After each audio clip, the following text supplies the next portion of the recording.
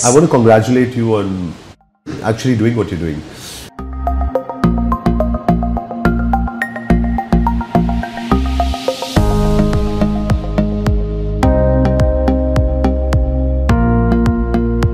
Ditto with keto. How can you not have carbs? You know, have limited carbs. And how can you have so much fat? As a physician, oh my God, that worries me so much. Really? Yes. So you don't subscribe to keto? I don't subscribe to keto at all. I've lost. It works short term if you are aiming for weight loss, but we still don't know the long term side effects. So I'm so glad you mentioned this.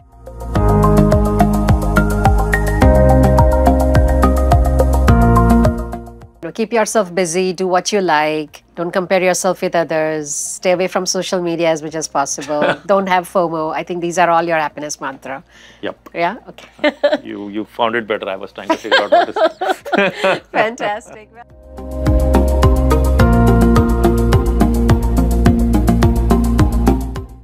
So many trends coming up every day these days, right? Is there any single trend, health trend, that you would never subscribe? Yeah, I think जो लोगों को लगता है ना कि maybe if I don't eat well or maybe if I don't eat at all, मैं पतली हो जाऊंगी. But I don't think that's actually true.